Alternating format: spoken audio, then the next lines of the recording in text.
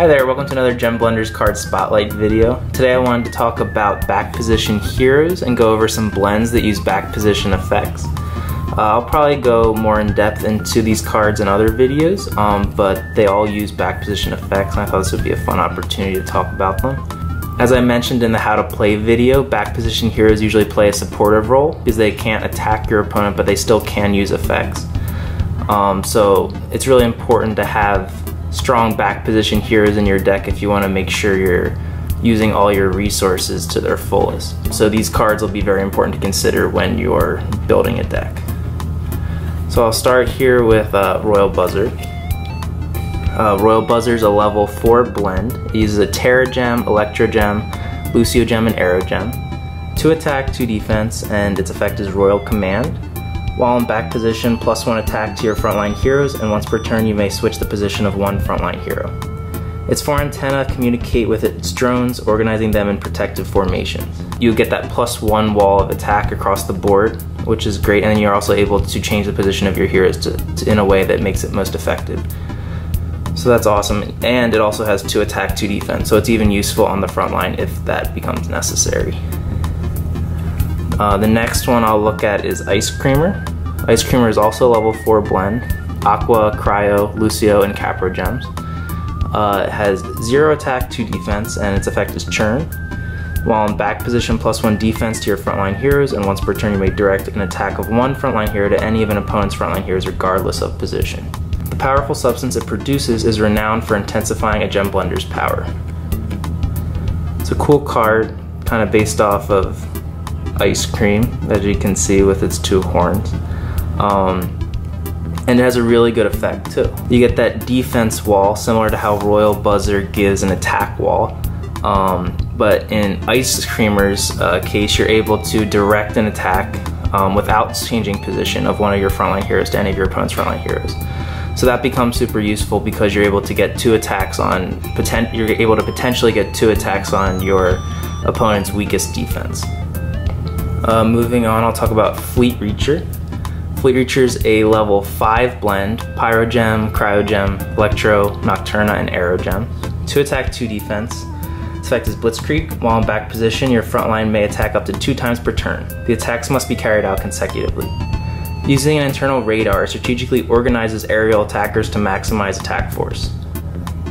So this is one of the 2, I believe, 2 level 5 blends that uses a back position effect. Fleet Reacher has 2 attack, 2 defense, so it's not completely useless on the front line, even though a level 5 blend, a 2/2, is not super useful, given how many gems you need to have on it.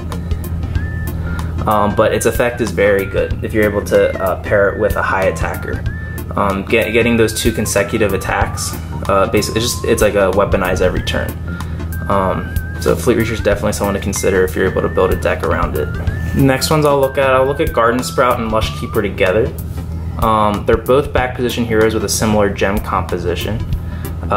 Garden Sprout, level 3 blend, uses an Aqua Gem, Terra Gem, and Lucio Gem. 0 attack, 0 defense, and its effect is Cultivate. While in back position, once per turn, you may declare 1 hero on your front line. +2 attack to that hero, and -4 defense to an opposite position hero of that hero for the duration of your turn. Horticulture experts use this blend to tend to enormous gardens. I love Garden Sprout. It's a level 3 blend, so it's one of the lower level back position blends. So it's fairly easy to get out, and it's also pretty good. You get that 2 attack, but you also get the -4 defense, so it's near impossible for your opponent to defend against the 2 attack you're gaining from Garden Sprout. So the combination of lowering the defense plus the attack is really nice. It's super consistent.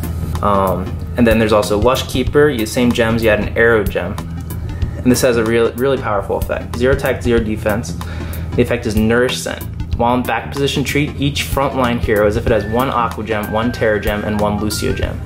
This effect does not count as an equip, and gems added in this way cannot be moved between heroes, have their type changed, or discarded for any reason. Tropical greenhouses rely on Lush Keepers to maintain a variety of exotic plants.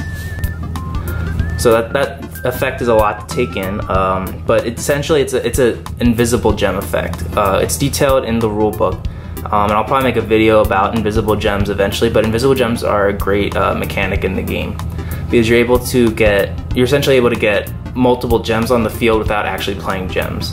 And Lush Keeper is the biggest example of that, actually, because you're able to get 9 gems out on the field just by playing Lush Keeper on the field. And those 9 gems, each of your frontline heroes will have an Aqua Gem, Terra Gem, and Lucio Gem. That's great because you're able to do that all in one turn, so it's like a super gem rush. The downside of having a Lush Keeper is if your opponent does anything to either block this effect or change Lush Keeper's position, all those gems go away immediately, and then all the blends you have because of those invisible gems will go away immediately too. So it's a risky move using a Lush Keeper at times, but if you have ways to defend yourself, then you can pull it off, but it's definitely something to keep in mind. I love Lush Keeper, and invisible gems are one of my favorite mechanics in the game. Moving on to, I'll go over Cannon Boomer next. Cannon Boomer uses an Aqua Gem, Terra Gem, Pyro Gem, and Nocturna Gem. 0 attack, 0 defense again, and its effect is Wrecking Beam. While in back position once per turn, if you equip a hero with 4 gems of the same type during your turn, you may discard those 4 gems and inflict 20 damage to an opponent's HP. This hero must be equipped with the 4 gems while the blend is active. Construction crews use Cannon Boomers to demolish large buildings. So that's Cannon Boomer, really cool effect, seemingly very powerful effect, but it's also an effect that's very hard to do. So you're able to get that 20 damage only if you're able to play 4 gems of the same type on Cannon Boomer in one turn. There are a few ways to go about that. Since you can only play your allotted gem once per turn, you have to get those 3 other gems from some other way. There are certain hero effects that let you organize the gems on your field, so you'll be able to equip the 3 gems that way. There's also certain blend effects that let you organize. There's action cards that let you transfer gems over. So there are various ways to do that. But even more than getting the gems on him, it's hard to get 4 gems of the same type. So there's kind of like 2 hurdles in order to get Cannon Boomer to function properly. And if you're able to pair Cannon Boomer with like an Amplify or some other way to double effect damage, then it becomes extremely powerful, because then it turns into 40 damage or possibly even 80 damage if you're able to get 2 Amplifies or 2 ways of doubling the effect damage. So a really cool card, and you definitely have to have a deck that centers around Cannon Boomer in order to have it functioning properly. Last one I'll go over is Ion Boomer. It's a level 5 blend, uses a Terra Gem, Pyro Gem, Electro Gem, Lucio Gem, and Capro Gem. 0 attack, 3 defense. Its effect is Atomic Blast. At the end of your turn, while in back position, you may deblend this hero and double all non-attack damage dealt to an opponent during this turn. Small-scale nuclear reactions occur in its arm cannon. Once unleashed, it results in devastation. So, really cool card. Powerful if used properly. In order to get Ion Banger to work properly, you have to have a way to get non-attack damage on your opponent, because that's the only damage that Ion Banger can double. And in order to deblend them, you have to have them in back position. So there are a couple steps you have to go through in order for Ion Banger to work, but it's really good because you can pair Ion Banger with an Amplify, and then it turns into ×4. So that's very powerful.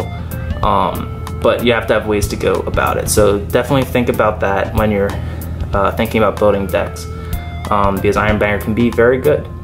So yeah, those are all the cards I wanted to go through today. Back position heroes I like to think are one of the quintessential mechanics of gem blenders. And they're really fun to use. There's a lot of position effects throughout all of the blends. Back position effects are often super unique and fun to try to make work. So yeah, highly recommend. Let me know in the comments which blends might be your favorite, which blends you might want to make a deck around. Yeah, I'd love to hear your thoughts. Thanks so much for watching. See you soon.